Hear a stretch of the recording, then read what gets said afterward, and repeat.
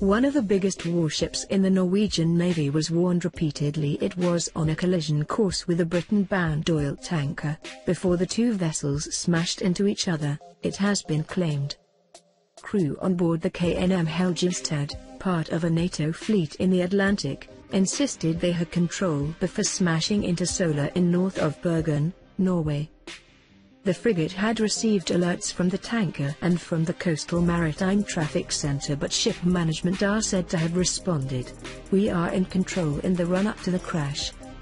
Some 10,000 liters of helicopter fuel from the frigate has leaked into the sea after the collision tore a large hole in its side, the military said.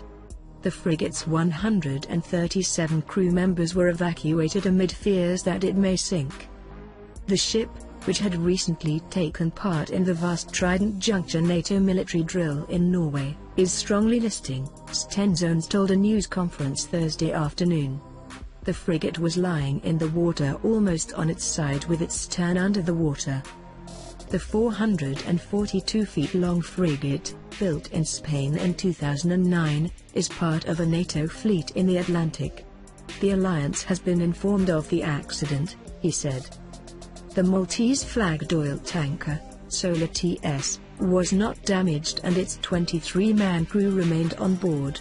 The shipping site Sisla reported the tanker had been loaded with crude oil and was on its way to Britain. Stenzones said the cause of the accident was not clear and the Navy would wait for the findings of Norway's Accident Investigation Board. Earlier reports had said a towboat was also involved in the collision, but Stenzones denied that report. He said the frigate had been pushed by towboats into shallow water where it could not sink fully.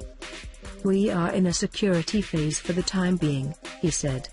He declined to comment on what would happen to the weapons on board the ship.